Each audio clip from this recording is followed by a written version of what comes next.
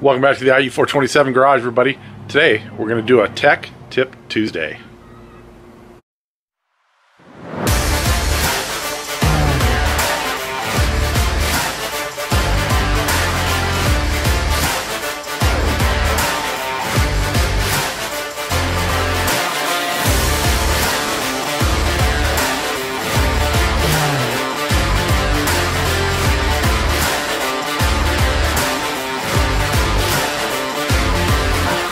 Alright, I don't know if any of you have noticed, but we used to do 2 videos a week. We used to do one on Tuesday and one on either Friday or Saturday.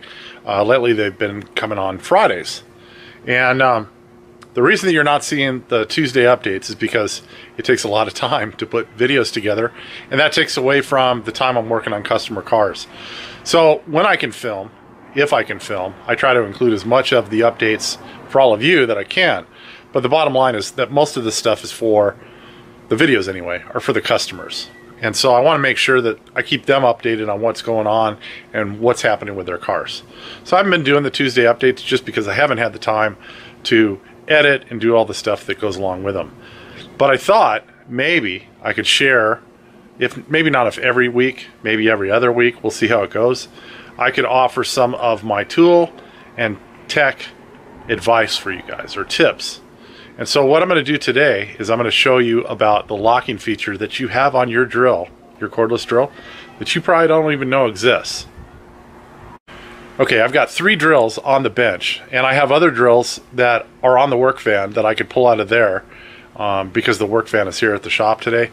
But the 3 that I have are going to give you everything you need to know on whether your drill has this feature or not. I may pull out the older Hitachi drill that I have here that has a keyless chuck on it, but it doesn't have this feature, so it really doesn't have anything to do with what I'm going to tell you today. So let me get the camera turned around and I'll show you what this feature is and what it does. Okay, so here's the poop.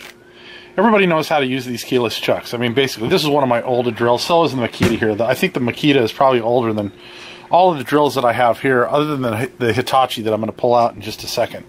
So basically, if the drill is in the forward position, you go ahead to tighten down the chuck and you do this, right? And if you hold it, you'll hear it ratchet. You can audibly hear it ratchet. Now I'll hold it. It's in gear, and you'll hear it click, click. Now everybody thinks, okay, it's locked in. It's not gonna twist. It's not gonna come undone. It's gonna stay exactly where it is. But that's where you're wrong. On most of these style drills with a ratcheting chuck, if you take the chuck and you pull it just one click back, you can hear this audible click. Hear it? So when you click it back, just that one tooth, just until you hear that click, now the chuck is locked. Now it will not unscrew. So if you're drilling, let's say you're drilling into masonry or you're drilling into metal or whatever, and you've had that drill bit come loose to where it starts spinning on the bit when the bit gets resistance, that won't happen with this. Okay, so that's the Milwaukee here, right? We'll do the same thing. This is a newer Milwaukee. This is the brushless. And the only reason I bought this one, I love this drill. This is the one I use most of the time for drilling all of the holes for the rivets on these cars. I use this Milwaukee. It's just a 3/8 12 volt. The batteries last forever, and it has a nice strong drill to it. It doesn't lock up all that often. I can usually power through most things, but I found that I was always having to go to one of my bigger drills when I needed a bit that had that didn't have a reduced shank, and so I ended up buying the 1/2-inch 12 volt. It has a different style battery. This is the high capacity battery, but and it's brushless, but it's basically the same drill. I mean, you look at the two and they're nearly identical. So same thing with this one. You tighten it up and you'll hear the ratcheting. So you hear the ratchet, and then just one click back, you can hear that click. Now it's locked.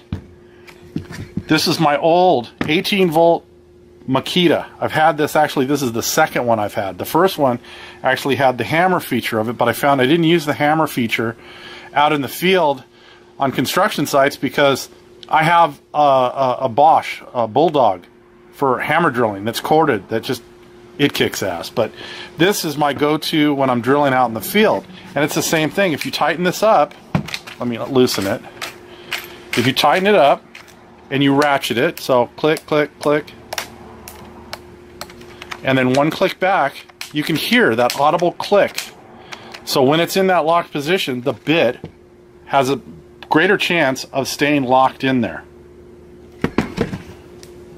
This is a Hitachi, which is now Metabo, and I have my countersink bit in it. That's what I generally keep this drill set up for. 12-volt batteries, same thing. I think these are nickel metal hydride or something like that. Yeah, nickel metal hydride. Again, because they just last longer than the standard nickel cadmium batteries. And same thing with this chuck. It just does a regular chuck, like with an old chuck key.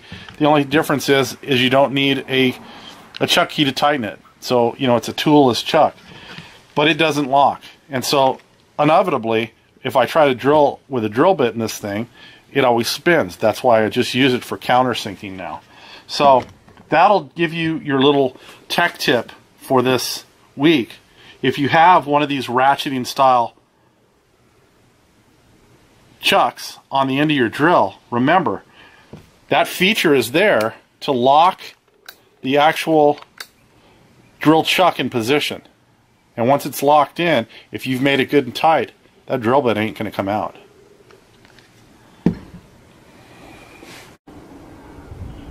Alright, so I'm hoping that that little tip will help all you guys out there building your factory 5s and your hot rods and whatever. Remember that there's this feature. And, you know, when I remember back, nobody reads owner's manuals anymore, right? Because you can't read the owner's manual without going online. They don't just send out that little booklet with the tools a lot of times anymore. And so if you want the owner's manual, you got to go online and find out what's in it. Well, I recently saw another video on a tool review channel that I watch, and it was brought up about this locking feature. It was in my original manual for the 18-volt Makita years ago when I bought it, and I used it. But over time, you forget about these things, and they just become second nature to you, and you forget that a lot of people may not know about this feature. So if I can share that with you, I'm more than happy to spread my knowledge on this stuff. There are, like I said, there are other channels that talk about this kind of stuff, so if you don't believe me, go out and look. One guy even went so far as to call the tool manufacturers and ask them about that feature to find out if indeed it was true or it was just some type of witchcraft and, you know, urban legend. So if you're enjoying the content that we do here and you look forward to the next Tool Tip Tuesday that we do, go ahead, do the like, the share, the subscribe. Share this with your friends. There may be many of your friends that are building cars, not necessarily factory 5s or hot rods. Maybe they're just weekend mechanics and they don't know about this. So share it with them. We appreciate you watching. We'll see you next time. Have a great day.